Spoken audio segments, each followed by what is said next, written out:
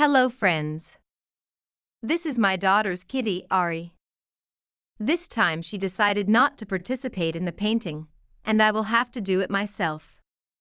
If you, unlike the cat, decide to help me, I would be very grateful if you supported me on my YouTube channel and subscribed. Now I will tell you how Ari once helped me in painting.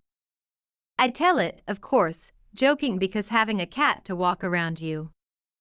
At the same time, you paint with watercolor is, to say the least, a very stressful experience. Ari spends a lot of time with me, and I was used to him hanging around me, but he never touches the paper and doesn't step on my desk. He lies on the desk glued tightly to mine. The following story happened.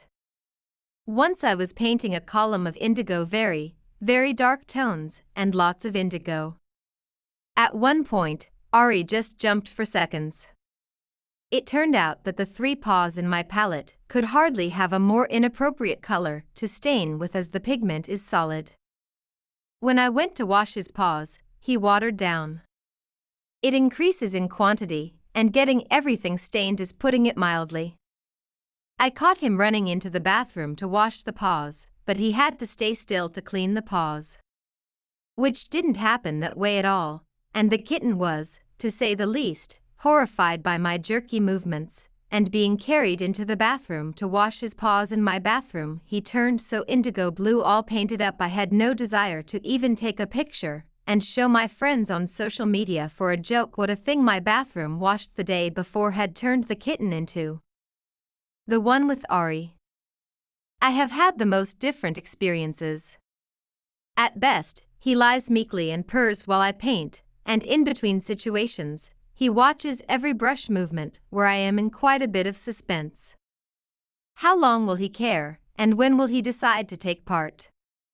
In this case, I was grateful, to say the least, that he climbed up on the cabinet and watched from above how the whole experience went. Write me.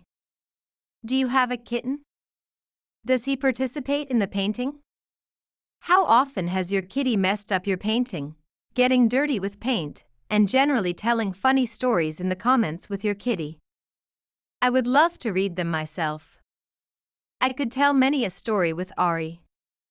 I have another kitten, Benji, but Benji is considerably more laid back, and is not and never has been involved in the process of creating a painting. Rather, he has quietly gone to sleep, and Ari is the artist and creator in the family.